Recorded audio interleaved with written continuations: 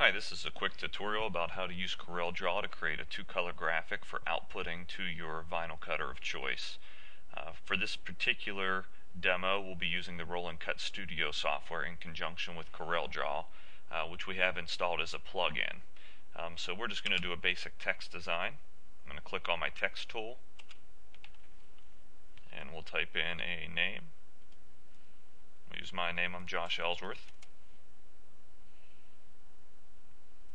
First thing you want to do is type in your name, and then you want to select the pick tool and select the font that you want to use off of your program.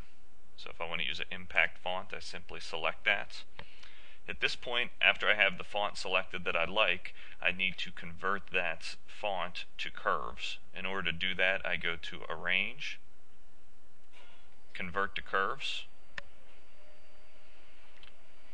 After I've converted to curves, now it's reading as an image or a graphic rather than a font. So at that point I can size the object to the size I like. If I want to make it 10 inches wide, I can do that.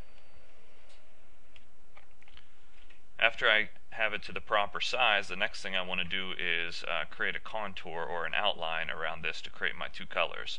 In order to do that, I'm going to go up to the Effects tab and go to Contour.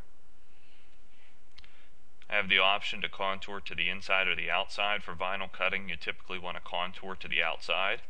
And then I can type in an offset number, and this is a fraction of an inch. So I want to do a 0.25, which would be a quarter of an inch offset. You can put in whatever you want here, and then click Apply. And then you can see it automatically creates the outline for you. At that point, you have two separable layers here. Let's change the color of one so you can easily see it. Everything's reading as one layer, so if I try to move it, everything's going to move together. If I try to send it over to my Cut Studio software to output to the cutter, it's going to send both layers. What I prefer to do in this instance is actually break apart these two layers so I can send them individually, which is what you need to do for cutting. So I'm going to have everything selected, and I'm going to go up to Arrange and Break Contour Group Apart. At that point, I can click off of the design, and then I can click just the foreground layer, and I can drag it away from the background layer. So as you can see, I have a layer that I'm going to send to my yellow material, which is the foreground, and a layer that I'm going to send to the black material, which is the background. I find the best way to take this over into Cut Studio, since it takes the whole file that's on the page when you click this button, is to copy and paste, or actually to cut and paste one of your layers to the second page. So in this instance, I'm going to take the background layer, I'm going to cut it, and then I'm going to go down to my bottom left in Corel here, and I'm going to add a second page, and then I'm going to right click, and I'm going to paste that background layer onto the page. So as you can see, I have my background layer. If I was doing multiple images, I'd have all my background layers cutting out a black material on page 2, and all my foreground layers on page 1.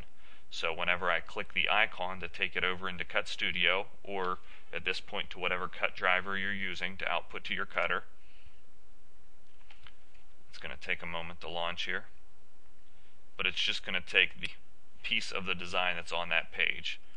So at this point, I can take it into my Cut Studio, I can mirror the image of course, and then I can go ahead and send it across to my cutter. Likewise, after I've cut the yellow layer, I can go back into Corel to my background layer, and I can hit the Cut Studio plugin button, and it will take just that background layer. Now I load my black material in my cutter, and I go ahead and send this file after I've mirrored it over to cut. So that's just a quick tutorial of how to create a two-color name in Corel. For more information on heat-applied graphics and vinyl cutting equipment and heat presses, please visit joshellsworth.com. Thanks for watching today.